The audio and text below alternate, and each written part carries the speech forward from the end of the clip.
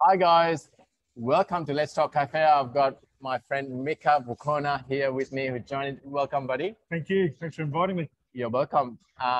Welcome to Let's Talk Cafe, and we are here in Surfers Paradise. Yeah. How good is this, mate? it's full of sun. I live in Melbourne, and you live here in Brisbane. Yeah. If you're wondering where Surfers Paradise is, guys, it's in Queensland. Yep. In Australia. Beautiful place to visit. And we're here in a place called Kitty O'Shea's.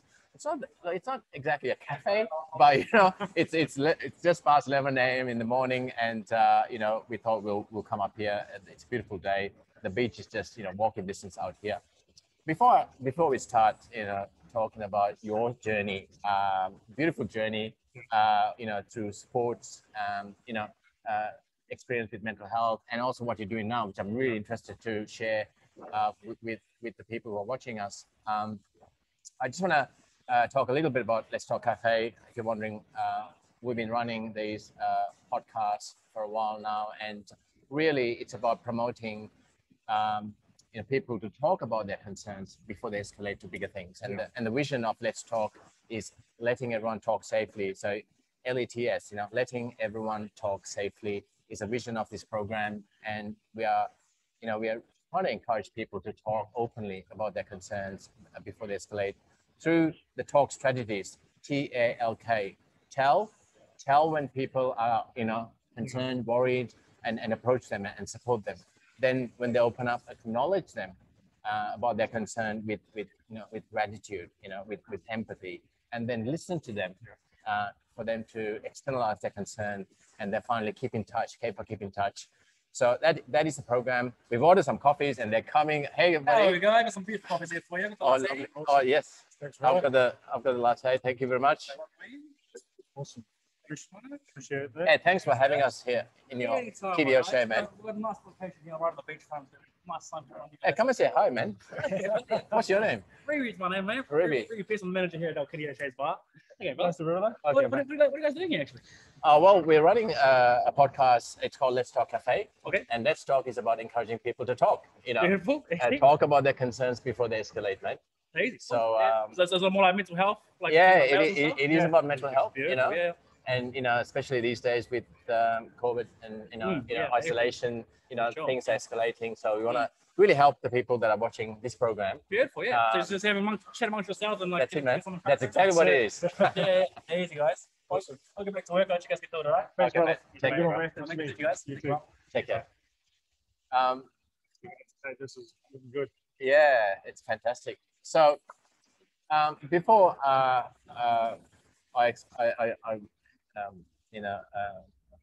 ask Mika to talk about his story, I just want to thank you for attending, and thank you for coming here and really sharing your story. I want to introduce Mika for those people who haven't heard about Mika Vukona. Now, Mika, you've got an illustrious career in sport for over 20 years now, playing basketball. Yes. He played for Brisbane Bullets for the last couple of years. He was the captain of New Zealand Breakers for 7 years, from 11 to 18, I think, 2011. He was the captain of New Zealand All Blacks, for about 9 years, I think, close to 9 years. Silver and bronze medalist in the Commonwealth Games in Melbourne in 2006 and Gold Coast in 2018. Wow, amazing achievements. You're on the board currently on New Zealand Basketball Players Association as well. Yeah, it's an independent member. Independent, and also you're heading off to Tasmania tomorrow, is it? Yes, tomorrow. Tomorrow, and what's that for? As a consultant for the new NBL team that's been set up there, the Tasmanian Jack Jumpers. Yeah. Don't that name came in, and mate, you played in a few countries, including Lebanon, Italy, obviously New Zealand, and here as well. Now, Mika is also the founder and managing director of Morf, and we'll talk about that a bit later. Now, he says that really, it's a one-stop, transition program to help elite athletes from the pressure of professional environment, but also to assist athletes to, with their transition, after their life of sports. It's Morf is a service for life, as you say. But today, Mika is here to join us to talk about and share with us his journey with depression when he was younger, and how that journey with depression is also driving his passion to help other athletes. All right. So welcome, man. Thank you. So, Thanks for having me on. You're welcome. And so let's start from the start. Tell us about, the history about you getting into sports, your history. I know you're originally from Fiji. Yes. Yeah. Tell us your story. Yeah, well, I'm adopted. I was brought over in Fiji, from Fiji, I should say, sorry, in 87 when the coup first happened there with Brisbane Bullets. Yeah. So I ended up in New Zealand in 87. I lived with my parents and my, I guess, brothers and sisters. So there's 5 of us all up. Yeah. And I actually lived a great life, got brought up really well by mum and dad in a place called Tauranga. Yep. They're only about 2.5 hours, I guess, southeast of Auckland. Yep. And that's where, like every kid in New Zealand, you want to be a All Black. Yep. You want to play sports. Yep. You play every sport under the sun. Yeah. And it just so happened that mum said no more rugby. So when I had an age around 14, 15, I had to stop playing. Yeah. And at that time, my brother was playing basketball. Yeah. And that, I guess, is the history of basketball. So I ended up going there, got some great opportunities through great coaches in New Zealand. Yeah. Got a great mentor and a friend now, Nenad Vishinic, Yeah. who I ended up following down to Nelson. And then, that's how I guess, established and created the foundation of what I was able to have a blessed life in sport. Fantastic. And played around the world, got to experience a lot of cultures, different people. I loved every opportunity that came through it, but I learned a lot of lessons along the way too. Yeah. Yeah. Fantastic. Now, you shared with me that I think you were about 16 Yes. when you fell into depression. Yeah. Tell us about that. How did that happen? Yeah, it came out of nowhere, to be honest with you. Yeah. And like I've said to you before, it was a small part in my life, but a very, I guess, effective time. It's something that I didn't think it could ever happen to me. We'd talked about it in the high school. People had acknowledged that it could happen, but when it actually hits you, it's something totally different. And everybody deals with depression differently and comes up against it. And during that time, it was a sense of helplessness and no direction really. I've never felt anything since then. Never want to. But it was something that really affected me during that time growing up. Look, I mean, thank you. I really want to acknowledge your courage to come and share that. And there's a lot of people out there who are going through, depression. It's becoming common. Depression, anxiety is becoming common, especially these days with COVID-19 and so forth, and isolation. But every time people do share their story, it does help and resonate with other people. And I'm sure you're gonna share with us what are the things we can do to overcome it, or at least manage it. Yeah. And you said to me that your mom and dad used to get you out of bed. What happened there? And I know your dad sort of kind of treated you differently to mom. Yeah. I mean, at that point,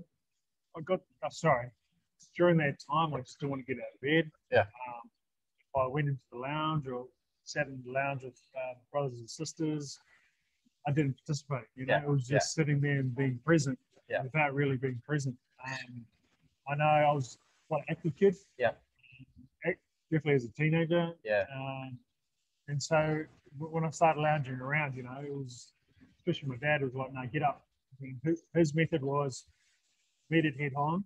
And the best way he knew how to deal with it, and I think he understood who I was. I didn't know myself at that point, but it was just like, look, get up, power through the day, keep yourself active. And that's what he did. So, and was it different to mum? Yeah, mum was loving, nurturing, but then at the point, I think it gets like every parent, when they get distressed, or not distressed, but they start worrying about their child. He got to the point as dad. He's like, no, I'm not going to sit here and just be a passenger. I'm just going to go with what the dad's doing. Whether or not that's her thinking. Because I've never really talked to my mum about it, or dad. and about that situation. But yeah, that's how we dealt with it. It was just get up, keep active, and that's obviously something that I live to today. Yeah, yeah. And that pushing and get out of bed and just get out there. For somebody listening might come out as quite a tough way of dealing with it. But you were also saying that it sort of came from love. The intent was love. Can you explain a bit about that? Yeah. Like I said before, when I first started this with you, I knew I grew up in a blessed life. I got taken out of a situation in Fiji where I didn't know my birth mother, didn't know my birth father, and my mum and dad now took me on board. They showed me love by putting them underneath their roof, but also their actions. Yeah. They were loving parents. They still are loving parents, but they created an environment where the family was first and foremost. Yeah. Dinners, hanging out together as family members. Yeah. So when they came with that kind of action, I knew like, oh, this is coming from a good place. Even though I was in this mental state where I didn't understand anything that was happening around it, but I knew by their past actions and by the continuous, hey, get up with me every day, get going every day. Even when Dad came back from the building site, because he was a builder, he'd still be interacting with me. And it was just that constant contact. So there was this connection. Always. It wasn't like, get out of bed and leave. No. It's that check-in and that keep in touch regularly, yeah? And it wasn't the soft kumbaya kind of stuff. It was just like, look, I just knew it was there and they pushed me through it. Yeah. But that's who I am as a person. I think if you were to do that to another one of my siblings, it would be a different approach, but they understood us. Yeah. Tell us about morf. Exciting journey. Yeah. It's sort of starting, I guess, in a way, but you're getting into it. Tell us about morf and what really drives you. And initially we said, your depression is a driving force or important force in that as well. Yeah. Tell us about morf. Yeah, so morf is, I guess, my experience where I've created a business out of my experiences in sport. Yeah. So in terms of the sporting world, I've been lucky enough to be in the elite levels of basketball in Australasia. Yeah. And to participate in that with a lot of other people. And during that journey, I guess you can say the experiences that I picked up are the examples that are living right in front of me. Yeah. So when you see a lot of people go through trials and tribulations along the way, through whether it be mental illness, whether it be financially, whether it be through family, things like that, you always need a support base. Yeah. And so with the creation of morf, we like to say we empower people to take action. So in your own time, we want to support you with 5 professionals, proven professionals who own their own businesses, but also have this giving attitude to want to help people. We surround them with them, and we create You're building the village. We build the village. Yes, you are. Yes, we are. We build the village around everybody where it's a constant contact, There's a lot of moving parts and tools that are attributed with morf, but the crux of it is the mental welfare of everybody is to support them, empower them, educate them through the coaches, educate them in terms of their finances, understanding situations where they hold themselves accountable, so that when an episode occurs or a big life altering situation happens, we are more equipped to deal with it. We can't get rid of all these things that we talk about, but if we can give people the power to say, you know what, I've got the tools to help me get along, then let's do it. So that's the program. We surround you with people. We really what's the wording? We really want people to communicate. And that's why coming on this is it had to be a yes, because that's what we're all about. It's having the constant contact points and where people can engage and talk to people they trust in an environment which they trust, that they can start building themselves around. Fantastic, man. And it's not just for athletes who are currently athletes, but also for that transition, right? Transition from athletes to everyday people. How does that work? So the transition part is what I've just gone through. So more for me in this business has been around 11 to 15 months. And that's the process that I've just gone through. I've just recently retired from playing basketball, And so usually this You is look way too young to retire. well, if you saw me at the basketball court, I'd definitely be slightly when you're running against 17-year-olds. But yeah, you try to alleviate the pressures of stepping out of sport. Yeah, yeah. Whether that be if you were to cut short a career to somebody being there for such a long time that they get used to the adulation, the constant, just the lights and bright lights and all that kind of stuff. Is like, hey, let's create you as a person rather than you as a product of the business. Yeah. So we want people to transition their thought process of, let's just say, Mika the basketballer to Mika who plays basketball. And so this is my opinion, this is why the business is created, was if we can create people to start thinking like that, then when they do step away from the sport, they transition away from it, it's not going to be a big jump off the cliff. Big jump, It's going to be small steps. Yeah. The smaller the step, the better it is to cope with things. Yeah. And mental health plays a huge role in that, obviously. And it's like any retirement, whether you're a sports person or a non-sports person, you need to have some purpose after retirement and have a journey, have a road. Obviously you've been gifted with the physical, attributes to be an athlete, a great basketball player. How important was mental health in that whole journey for you to amazing accolades in sports? How did mental health play, and what is some of the things that when you were feeling down, not necessarily depressed, but feeling down, what kept you going?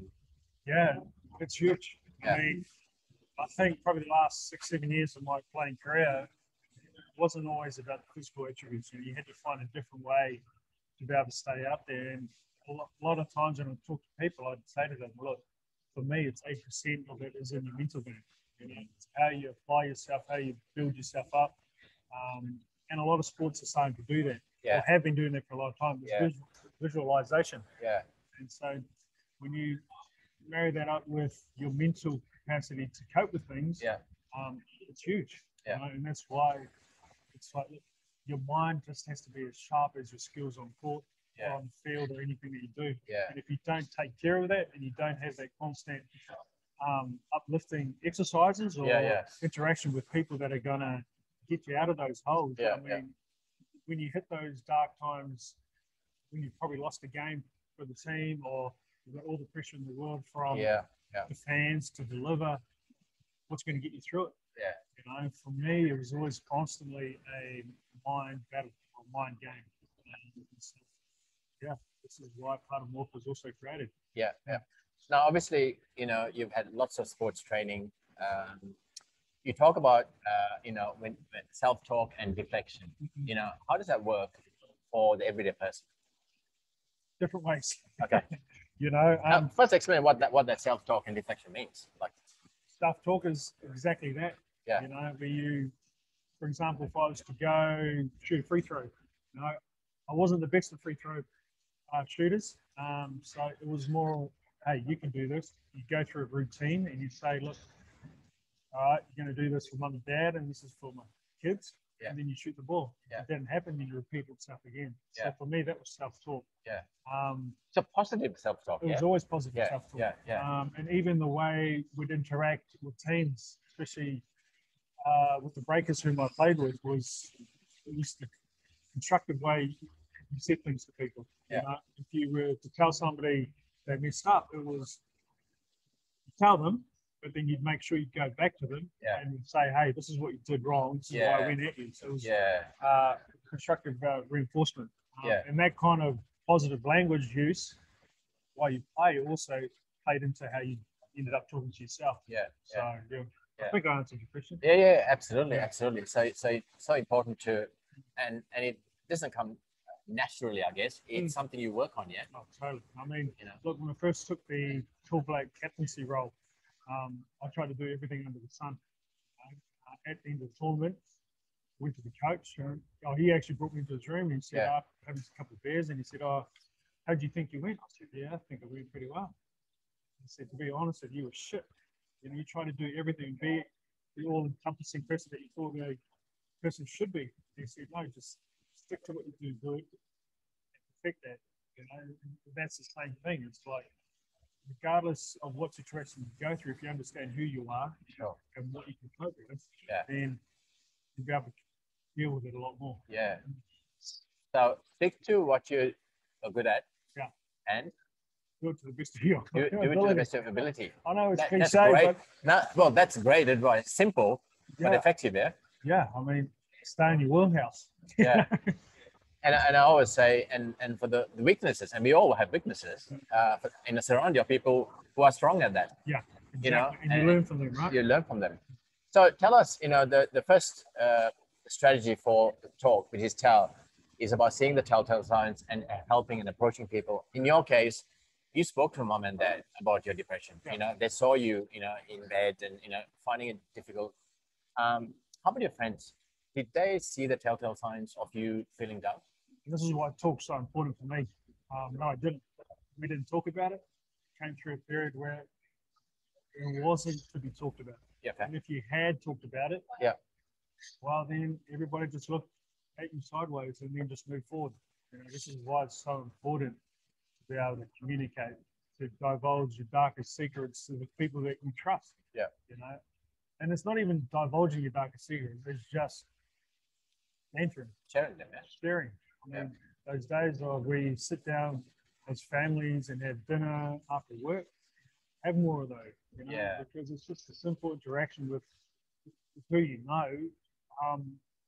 Humans are supposed to do that, I feel. Yeah. We're not supposed to be cooped up in a room looking at screens 24/7. Yeah. We're supposed to interact. And that's why, talk. And acknowledging, and when people open up and talk about their mental health concerns, it's really important to acknowledge, because invariably people jump to give advice, or as you said, look sideways and go forward, or ignore you, or share their own stories and so forth. How important was it for you to be acknowledged about your depression? I think it was more for myself. Yeah. Once I acknowledged I had depression, it was easy to move forward. Yeah. Not easy, but it was like, okay, I know there's some steps. But a starting point. Yeah. Starting point. It goes in life in general. Like, no one ever wants to say they're bad at anything, or to say you're not good. Yeah. But once you acknowledge it, you actually verbally acknowledge it out in the open, I feel breaks some barriers and you can move forward from there. Yeah. Spot on. Very important. Very important step, because it really validates that person. It validates that person with gratitude and empathy, and it's something that we don't do that well. Yeah. And to your point about, we need to acknowledge ourselves first. Yeah. As number one. Put on our oxygen mask on first. Yeah. And then get others to also then, who trust you, to acknowledge you. Listening plays an important part in talking. Yeah. Yes, it is. Did you listen to yourself at the start? And how are you listening to yourself now? Never listened to myself. I mean, if I'm brutally honest, if I did, I wouldn't have. It wouldn't have taken me so long to solve a lot of problems. But that's the part of learning, right? Yeah. It's learning to listen to yourself, to your cues, to other people, and it just, And how about your friends and your family? How well did they listen to you when you were going through these dark times? Mom, dad, great. Fantastic. And I know everybody's different. Yeah. And my perception on it is going to be different to everybody else. Yeah. But when you do have that person to listen, to acknowledge, to hear you out, and to give you positive, constructive tools to help you, it goes a long way to helping you. Yeah. Without getting too wordy. Yeah. We find it quite, at the best of times, we find it hard to listen to people, because we're sort of, we're almost designed to act or react when people open up about their concerns. Yeah. What's your thoughts about listening? What are some good techniques you can, share with us about listening? Making eye contact. Yeah. First and foremost, when you. Yeah. That way, you're engaged in what they're saying. Yeah. Be present, right? Yeah. Be there. Be for them. present. Yeah. But also actually listen. Actually ask yourself, what does listening mean to you? Yeah. You know, and without getting too deep into it, like if you know exactly what you're listening for, on how you listen, Yeah. then I think you accept other people for it. Yeah. And what we teach as part of the Let's Talk program also is about asking questions, because asking powerful questions and open-ended questions gets the people talking. Yeah. So, you know, we talk about the 3 F's in listening, you know, the facts, getting the facts, their feelings and their fears, you know, 3 simple questions, facts, feelings and fears, right? So one of the easiest way to listen is think, okay, I'm going to sit down with you. I'm going to listen to you, almost prepare yourself, because sometimes we, you know, we're not trained to listen. We don't get trained to listen in school or university or at our workplace, you know. We get told how to listen. Or how to talk. Yeah, there you go. When things are good, but we don't get taught to talk about things when things, you know, are challenging, and especially if it's, you know, mental health issues as well. So, you know, ask questions about the facts is about saying, what happened? Tell us what happened, you know. Feelings is, you know, how does that make you feel? How does it make you feel? And then they talk about their feelings. And lastly, you can ask, what scares you most about it? What scares you most about fears? You know, and I think when people talk about their fears, you know, and they themselves realize, oh, this is why I'm feeling like this. You know, this is why you know, I'm reacting to this. And it's about listening. It's about asking really good open-ended questions as well to get the other person talking. You know, which makes it easier then for you to listen. You know, otherwise you feel like, answer. well, you know, it's otherwise, you know, we tend to, when people stop talking, we feel like we need to fill the space. You know, we need to talk and fill the space. And sometimes we just sit with them, you know, and get them to talk openly about it. The fourth strategy is keep in touch. Now, how important was keep in touch when you were going through these challenges in terms of your family? It sounds like you have an amazing family, man. Yeah.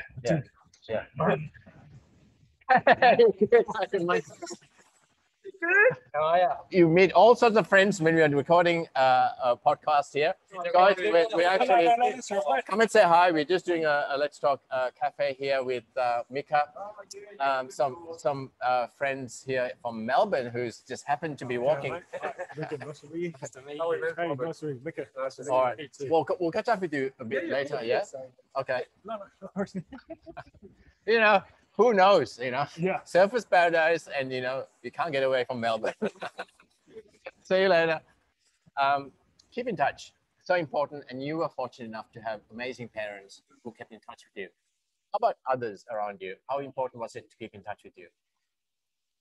All mental illness is different, right? And for depression, it was really important for me. Yeah.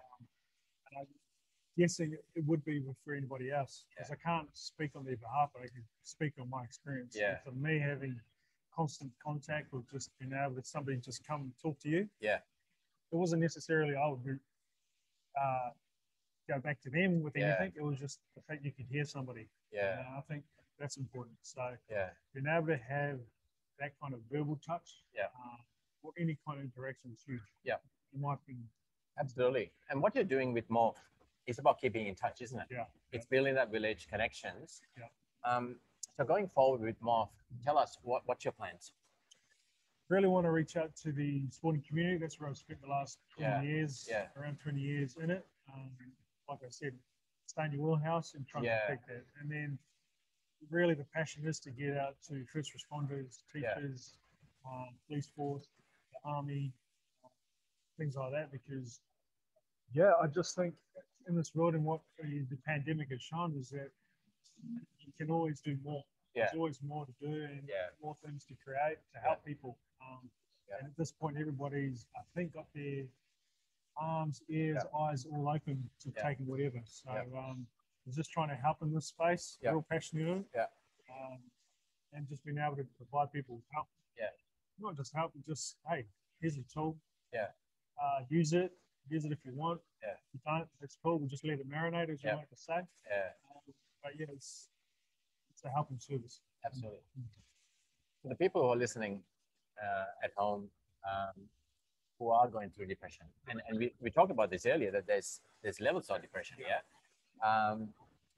For people who are out there who are feeling depressed, what's your message to them in terms of opening up? Yeah, it's a hard one, man. Just to regurgitate everything we talked about, just talk, keep constant contact with those that are your loved ones or those that you've listened to in the past. Yeah. As hard as it is, try and keep those doors wide open. Yeah. Yeah. As simple as that for me. Yeah. But like I said, I'm a totally different person to the next person. Yeah. If anybody that has had the same kind of experience I have had in depression, that's what I would recommend. Yeah. And how about families? What's your message to families who have, one of their kids or young person or their partners who have depression? What's your message to families? To get help. Yeah. To get professional help. Yeah. But also to trust their gut instinct. Yeah. Also, as parents, at the end of the day, you can have all this information in front of you. Yeah. If you don't trust who you yourself are to deliver it, then we'll go nowhere. Yeah. So show them love. A lot of love. Well, that's what you got, isn't it? From mum and dad. Yeah. It was tough love, but it was love. Yeah. You came from an amazing place, and mate, what you've achieved in your career has been amazing. It really is. And what's really impressive about you is that, and you've had an amazing career for 20 years, but also now what you're doing with community. You're helping the community, other athletes, other people, with morf as well. So I really, wish you all the best. Thank you. And thanks for coming on the show and sharing your story. It's taken a lot of courage, I guess, to do that. And it's going to help people out there who are listening as well. So guys, thank you for joining us for another episode of Let's Talk Cafe, all the way from Sunshine Coast. It's a beautiful day here in Queensland.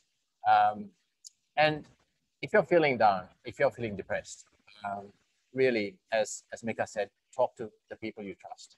It's so important to have those conversations and really share your stories, share your depression, share your anxiety with somebody you care about and somebody who cares about you.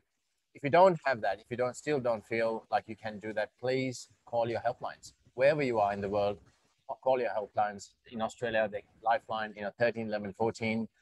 It's a free call, great service, and there's Beyond Blue and Kids Helpline as well.